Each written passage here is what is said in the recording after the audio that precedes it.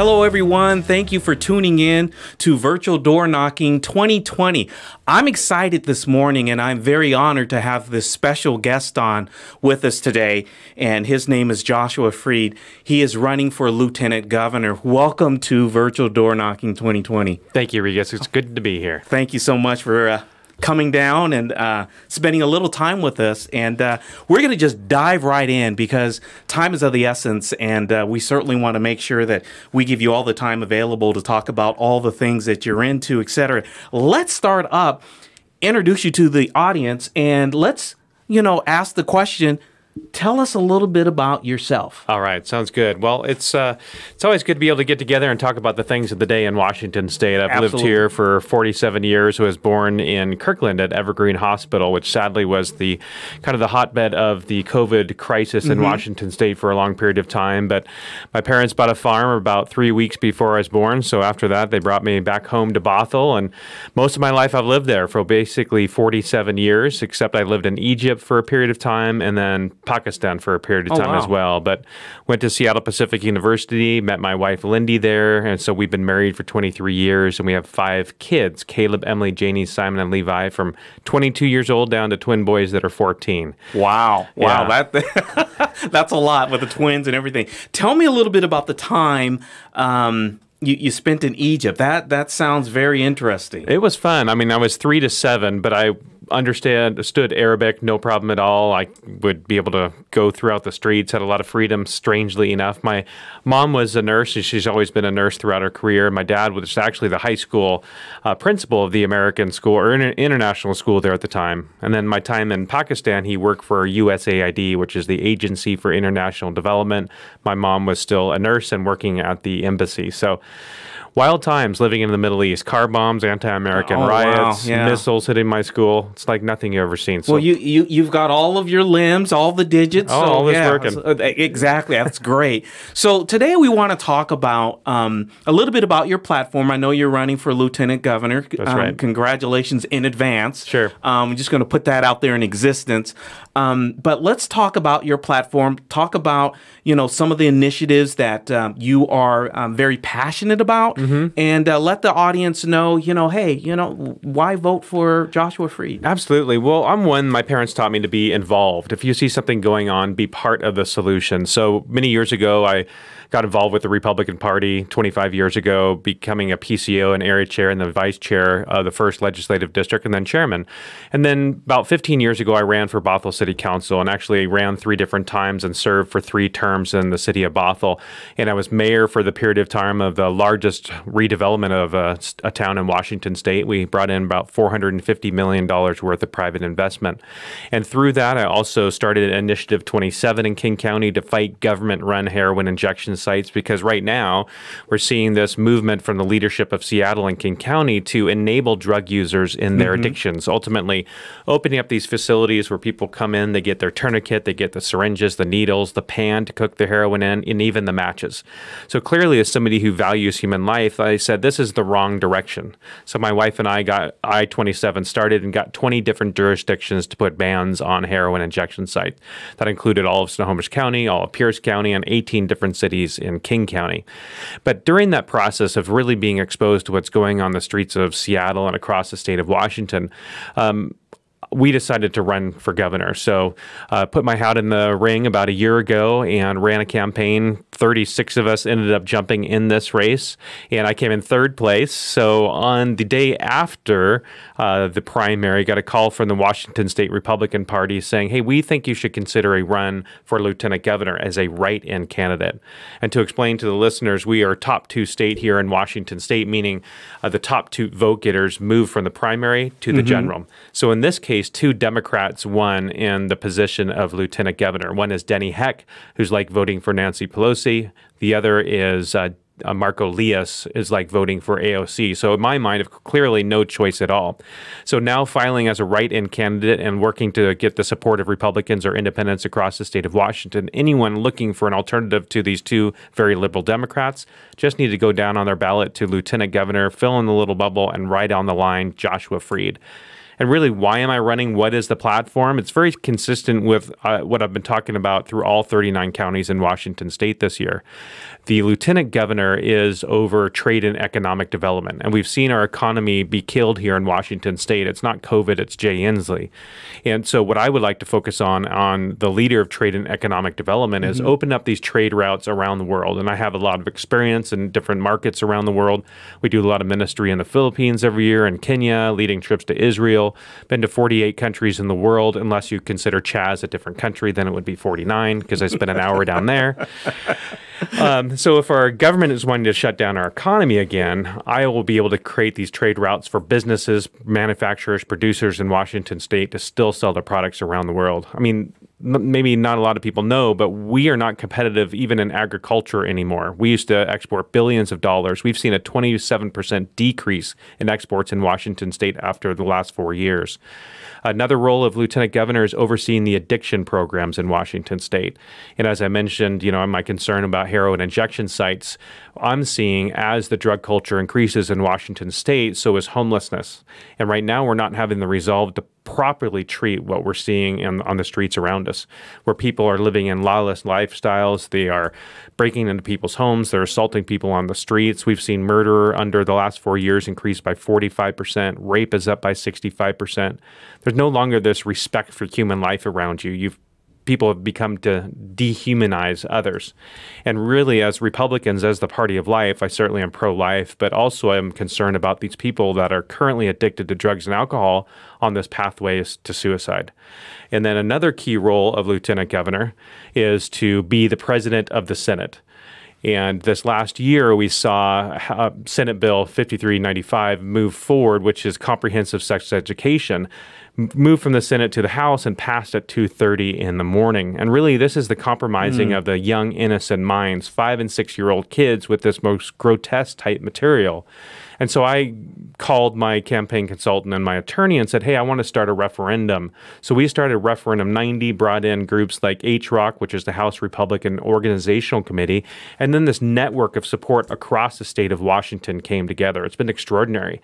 So Mindy Worth is our lead spokesperson for R90, but so many other groups are now taking ownership of this, which is wonderful because collectively we have to work together. Oh, yeah, most definitely. You mentioned the Referendum 90, the R90. Let's talk about that a little bit. And what does that mean to me, to you, to our listening audience? They may not be acquainted with R90. So if you can explain to them what that means, that'll obviously help us when we go to cast our ballots regarding that referendum. Absolutely. So our state constitution allows for a referendum of the people to shut down bad decisions that the legislature has made. So clearly compromising the minds of 5-, 6-, 7-year-old kids with comprehensive sex education.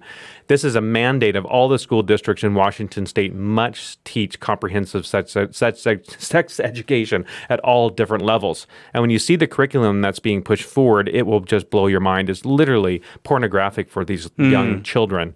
And so we went through this signature collecting phase. We need to collect around 130,000 signatures. Actually, across the state, 266,000 signatures were gathered to put R90 on the ballot. So for some people, this is where the confusing part comes in. We work so hard to put R90 on the ballot this November, but now we need to do all we can to reject R90. By rejecting R90, we're rejecting comprehensive sex education.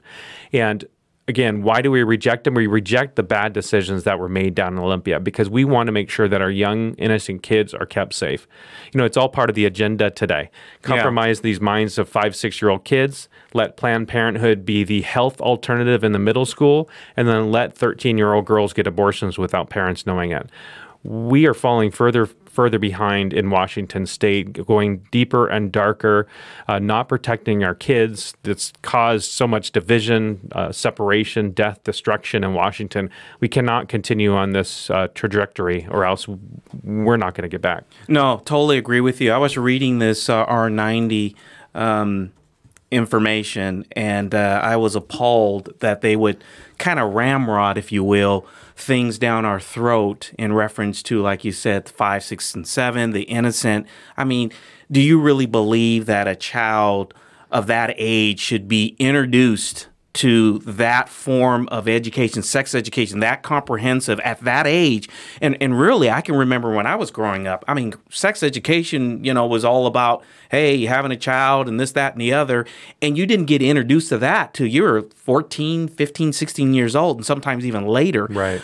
Depending on, your school district and all that other good stuff. But now it seems like there is an agenda, and I don't know where this is all stemming from, that they're trying to just force all of this stuff on our kids and then take the parents out of it, take the school board out of it, take people with, rational decision-making process out of the loop, and then just, this is where we're going. This is what you have to eat. This is what you have to do. I think that, I'm hoping that it sparks somebody out there to say, wait a minute, I didn't realize what this was all about. Let me look into this further. And hence why we're having this conversation around this, because anytime you take a child and you subject them to this type of dogma, my opinion, and this type of literature and this type of comprehensive sex education, you're really taking them to a dark place, in my opinion. Yeah. Yeah. I mean, it's their attempt to normalize promiscuity ultimately. And there used to be innocence. Right. For sure. Yeah. And now that innocence, they're being literally pushing strong to try to push these images in these kids' minds. And once you push those images in those kids' minds, they're not going to retreat. What happened to the day where you go to kindergarten, first grade, you'd be drawing and learning ABCs? This is the first time in state history where the Office of OSPI, the Office of Superintendent of Public Instruction, is mandating a curriculum is taught in all 294 school districts. So you would have thought, well, we mandate that math must be taught, we mandate that science must be taught, we mandate these different subjects. No, now comprehensive sex education must be taught in all. And what's so interesting, if you watch that 2:30 in the morning, the discussion on the House floor, a Republican legislator made an amendment and saying, we want to let the kids opt out of this curriculum. And the Democrats were saying, well, no, the good news is the parents can opt their kids out. But the problem is it's not like they can say, hey, we're going to opt our kid, Johnny, out of 7th period because that's health class where it's taught. No, now comprehensive sex education is throughout the whole curriculum, throughout the whole day. So this Republican legislator said, well, let the kids opt out. Democrat legislators stood up and said, no, these kids' minds don't develop until age 20. They wouldn't know if they should withdraw themselves from that class. And your response is appropriate. It was like, wait a minute. If they're not developed till 20, why are we introducing this at 5, 6, and 7 in younger ages? So, I mean, it's a contradiction just on the premise, just with that one statement. I mean, it's like, wait a minute, who in the world is pushing this agenda? I mean, my grandchildren, and yes, I have grandchildren, I would not want them to be subjugated to, being forced this type of education, which I feel they're not ready for this. I mean, I don't care what society says.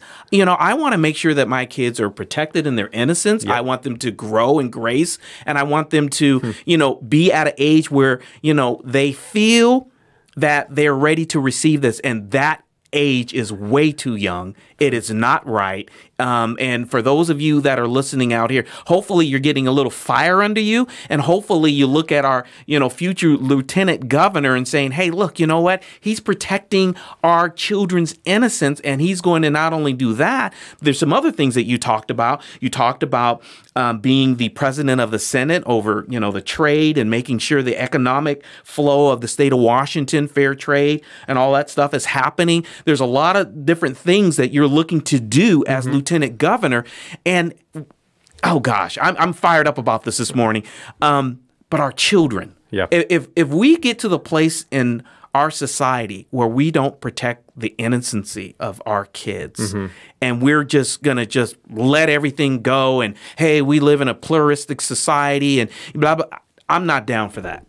No, I can see that, and I can hear that in your voice. I am not down with that. I love the passion. That's why we set a state record collecting those 266,000 signatures, double the amount that we needed. That was during a stay-at-home order. We would have been at 500, 600,000. My hope is what happened is people of conservative values are finally woken up in Washington State, because there's been a lot of complacency. There's been a lot of a attitude of defeat, because there's been a lie given by the Socialist Democrats of Washington State saying, you conservatives, just stay home. Your vote doesn't matter. Just don't even take part of the process. You've lost before, you're going to lose again.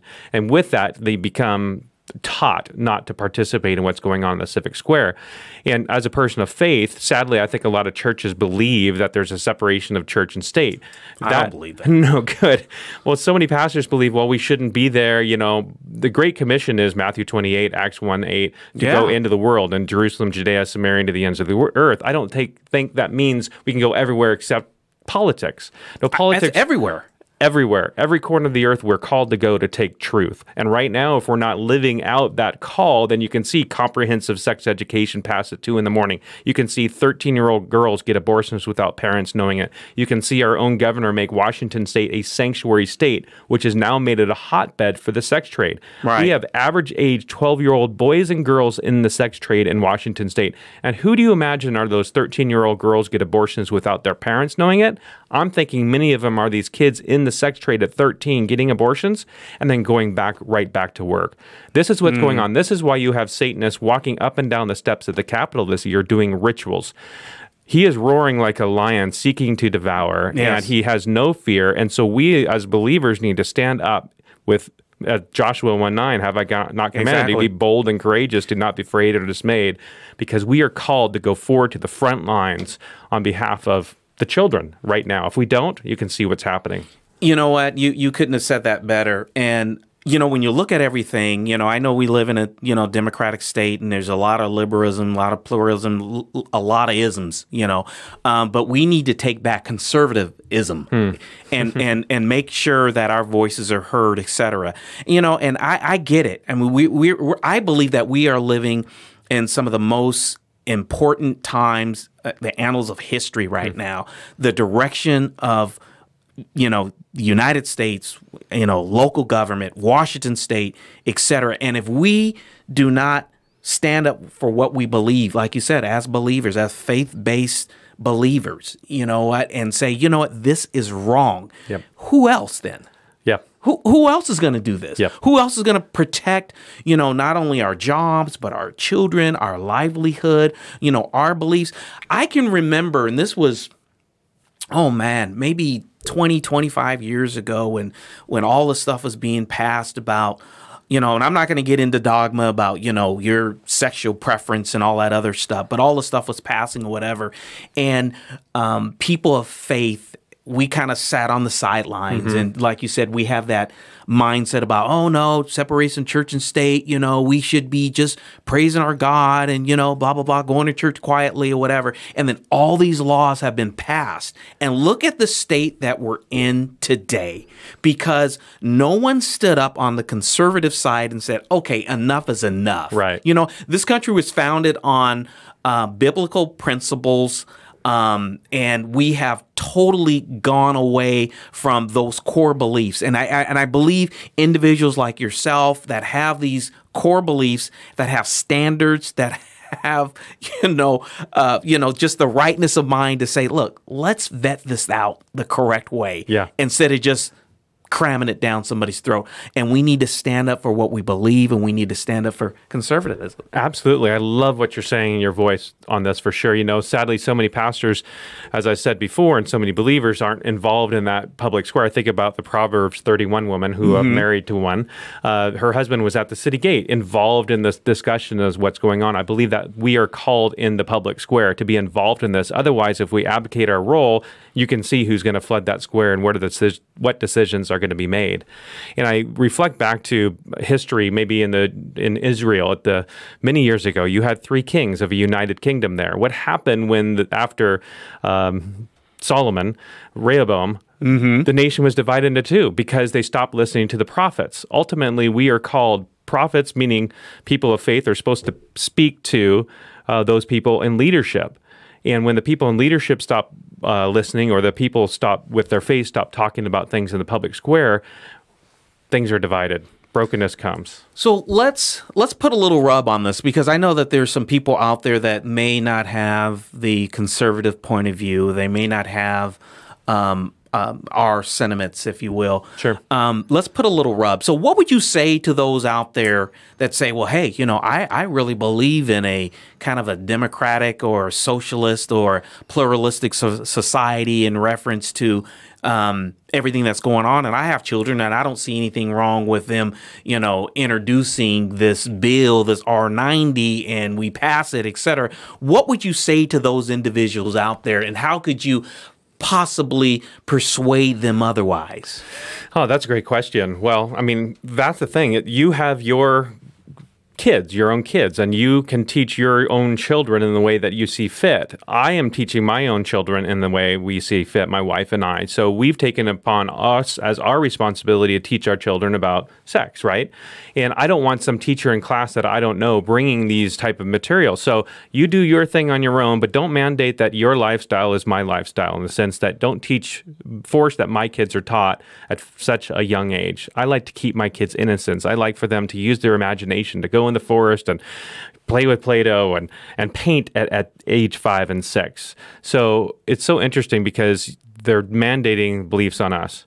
Like on positions of faith, during the stay-at-home crisis here, where we were under stay-at-home order from our governor, he said that you can go to a pot shop, you can go to a liquor store to cure your anxieties, you can go to Walmart if materialism is your thing, but if the topic turns to prayer, you're not allowed to go. Churches are closed, and I brought a lawsuit in federal court that says I even want to take it down to the most minute, ridiculous level, that Regis and I can sit in my front yard 6 to 7 feet apart in our PPE material, and we just want to be able to read Scripture, right? And the Attorney General argued in court with 156 pages, 4 different court documents, said, no, Josh, you don't even have that right. Yet I could go on the golf course with you. We could play golf, but the topic turns to prayer. That's not allowed.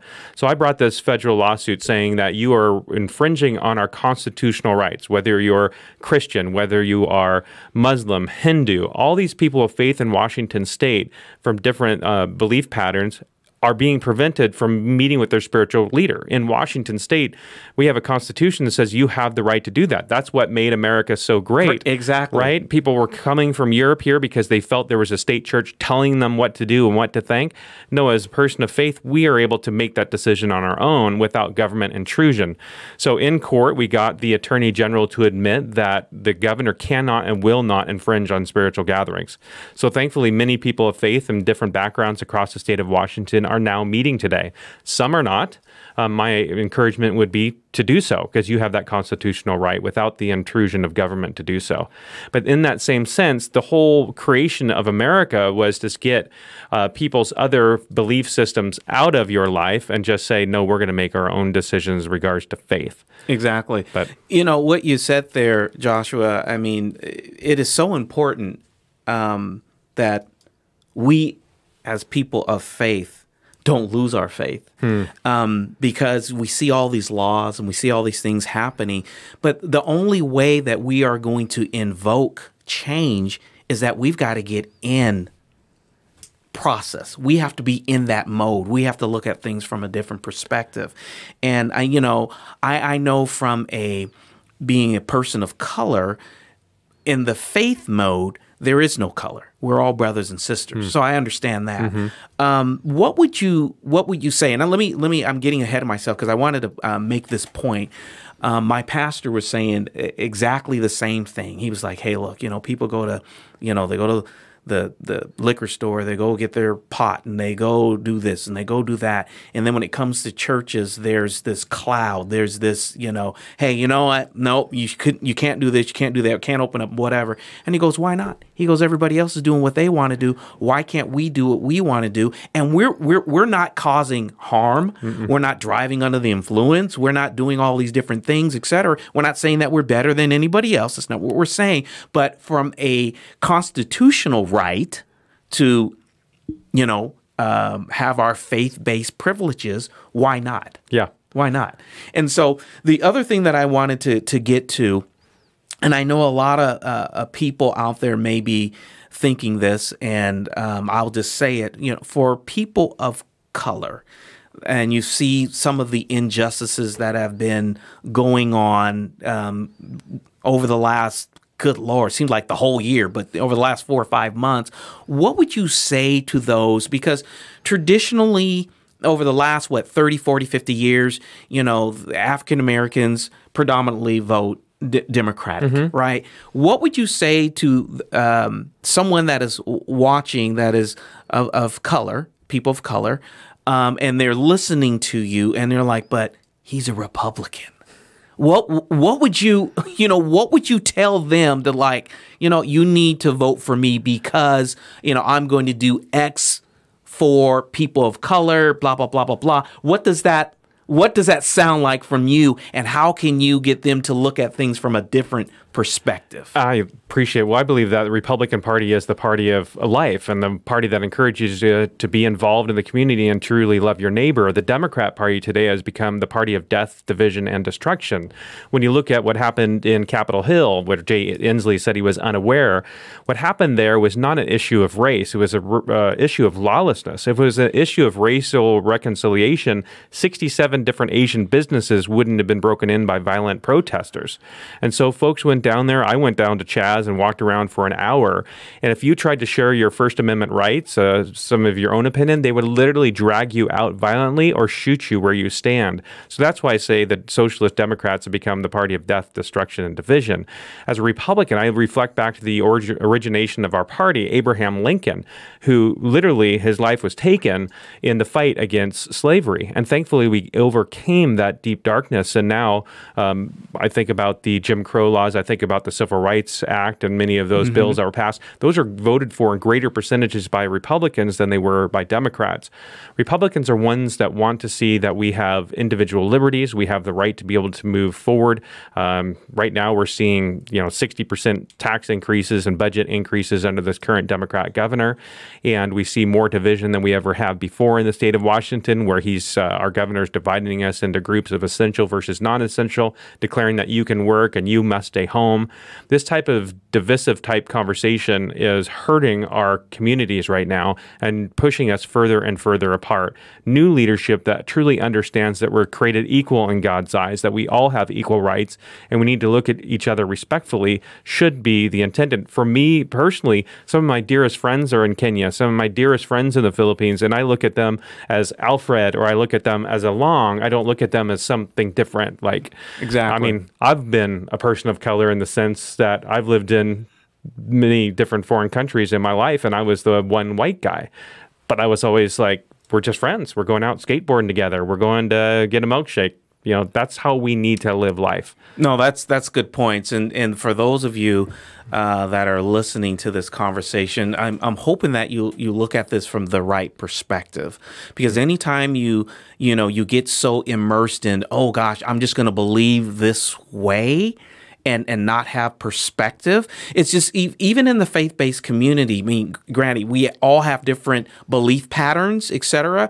But the Bible says, come, let us reason together. And how can two walk together except they agree? And sometimes we lose those little nuggets along the way because we're standing on the side and we got our, stake in the ground. And if you cross this stake, you know what, you've offended me or this. No. It is about perspective. But also, too, it's about making the right decisions as we move forward. Because I really believe that our democracy is teetering. It's in the balance. And those of us that know the right way, and when I say the right way, making the right decisions for our society, where it's not I'm better than him and he's better than I. It is about us coming together to make the best possible situation for all of us so we can all thrive and work as, along shoulder to shoulder with one another. And I think that's important. So as we finish up, I'm going to have Joshua just give us a little summation about why him again. This is his infomercial time. And I really believe that this conversation that we had today, it offers perspective. It offers different dimension about the R90. And hopefully you get a fire under you about, man, let's get fired up. Let's get in the game and let's change some of these laws that are affecting the most vulnerable in our society. Joshua, as you kind of give us why Joshua? Summation. Well, for sure, let's start off with reject Referendum 90, therefore reject comprehensive sex education. We have to make sure we make that vote. And then when you get your ballot, go down to Lieutenant Governor, fill in that bubble for Joshua Freed. I am the only Republican option, endorsed by the Washington State Republican Party, Pierce County, King County, Clark County, Franklin County. We have 39 beautiful counties across the state of Washington. Exactly. So again, Joshua Freed. You can write J. Freed, Josh Freed. My request is you write my full name, Joshua Freed, for Lieutenant Governor. With that, we can finally have somebody that will stand in the gap for us in Olympia. So I'd appreciate your vote, and you can learn more by going to joshuafreed.com. That's JOSHUA Freed. But Regis, what an amazing time. No, Thank you, I really appreciate your time coming on today. Virtual Door Knocking 2020. Thank you to BD Local for always hosting us and just being there for us. And thank you again, and much success to you in your campaign. Looking for some great things out of you. Thank you again. Tune in next time for the next topic on Virtual Door Knocking 2020. Don't forget to vote. Make your voice heard. Thank you and take care.